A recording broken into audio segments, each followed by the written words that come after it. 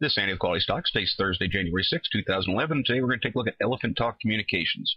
This is a NASDAQ bulletin board company trading under ticker ETAK.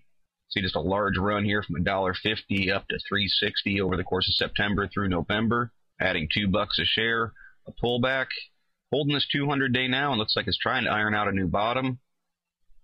So let's take a quick look at the indicators and see what they're telling us. Getting a bullish cross to the MACD, histogram popped back through zero, histogram bars are increasing. Signal line starting to flatten back out. Nice look for a possible reversal with the MACD. PPO similar in configuration. Nice reversal set up with the ADX.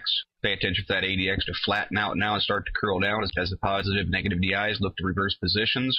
Very nice look to the MFIs, heading up strong through 50. Even the 21 is about to break through that. Bullish look to the MFI. Of course, with the sell-off, the accumulation distribution dip. Held a base, though, right through there. Now it's curling back up strong. Nice look to the accumulation distribution. Shaking money flow looks like it's just now starting to make its turn. Made a little bit lower of a low.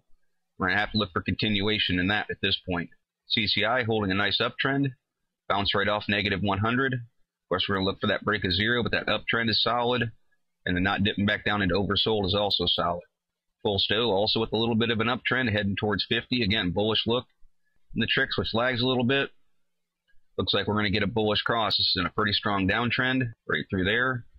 We're going to look for that downtrend to be broken and for this trick to try and reverse course and start trending back towards zero. But the bullish cross is the first thing that you look for. RSIs, you can see these longer terms, 14 and 21, red and gold, starting to put uptrends, breaking out of their downtrends, all close together. I like to see that and heading towards 50. I see that 7, of course, is going to punch through first. If it makes any kind of a move. We want to see us 14 and 21 climb their way over 50 as well. It's very bullish if they do. What I like about this is holding this 50-day. It does get support right there around $2, and it actually draws some support right there around $2.10, $2.11 too, where it's bounced off several times. But holding over this 200-day is an important thing to keep this chart somewhat bullish. And I like the fact that you can see how this drop-off was just relatively quick. Couldn't really gain any strength even in through here when it tried to recuperate a little bit. Now it looks like it's holding a pretty solid base, trying to round this thing out a little bit. So it has a very nice look. Resistance going to come in right there at 237. Look for that to be a pretty tough spot for it. Closed at 232, so that's pretty close proximity. But if it can blow through that, it won't meet more resistance till up here around 260. So there we're talking a little over 10% gains. Pretty nice move. And again, more resistance won't come in until up here around this 50-day moving average, around 280, where it meets some price per share resistance as well. And there we're talking pretty significant gains and the chance of the chart trying to turn back bullish if it can climb over that 50-day.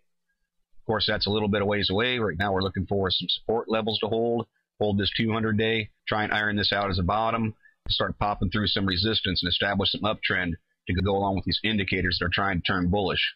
So I think that the ETAK chart is a chart to keep on radar. Look for volume to try and pick up just a little bit. You can see it did uptick some, 173,000 shares traded. This appears to trade relatively thin all the time. So we'll just look for volume to try and stay consistent, maybe just a hair more.